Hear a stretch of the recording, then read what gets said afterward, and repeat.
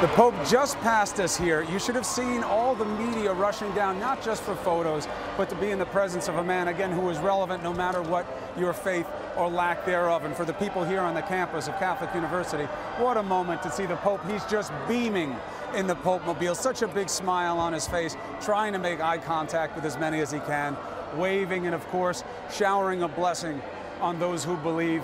How can he do it? Well, he is the Pope. And for Catholics, that means if you are in his presence, you are in the shadow of Peter, the rock of the church, the first Pope.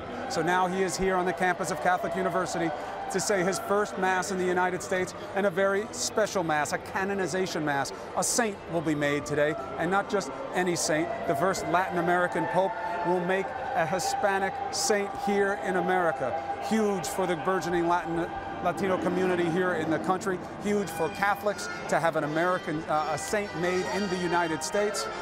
A big day any way you look at it. And there he is, Pope Francis on American soil.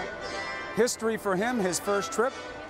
This man, at this moment in our political and cultural history, with this message that he's bringing of tolerance and inclusion, the timing couldn't be better for him and for those who are willing to receive that message.